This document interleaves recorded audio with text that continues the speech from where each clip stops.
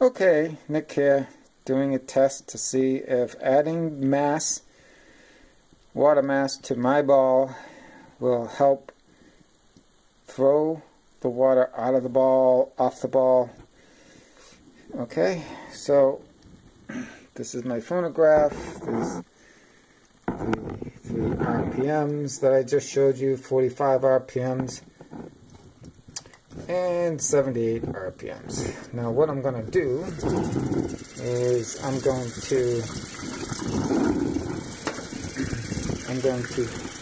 gather some water. With this water I'm going to fill up my ball.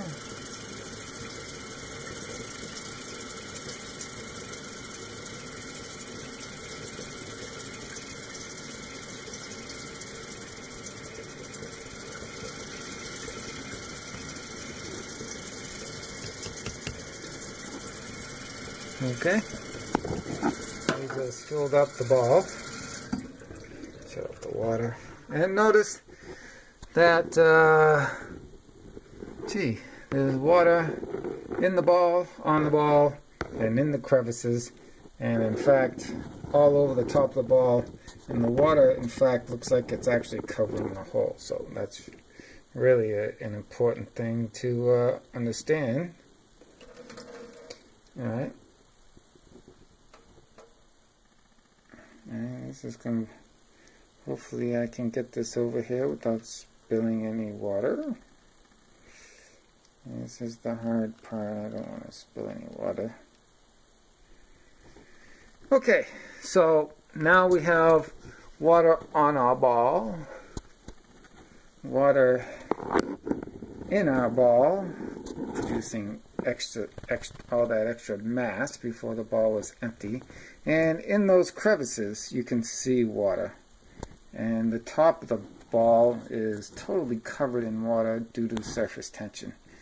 Okay, so to start our test to see if mass will throw things out of the ball, off the ball, what will it do?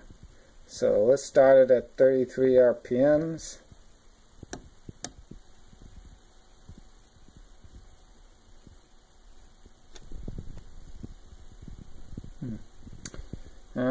Not much going on there.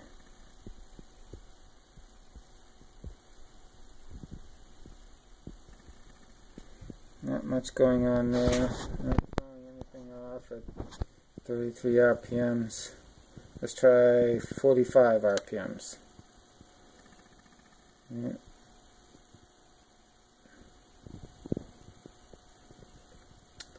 Not throwing anything out of the ball, off the ball. All the water is still in the crevices.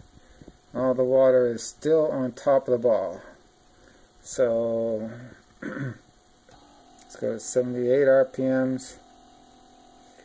And this is 112,000 plus times faster than the Earth is rotating. And I don't see anything. That's 45 RPMs, 33 RPMs, and let's conclude this test. All right. Everything is still intact. All that water is still there. Nothing got thrown out. So say cheese. Cheese.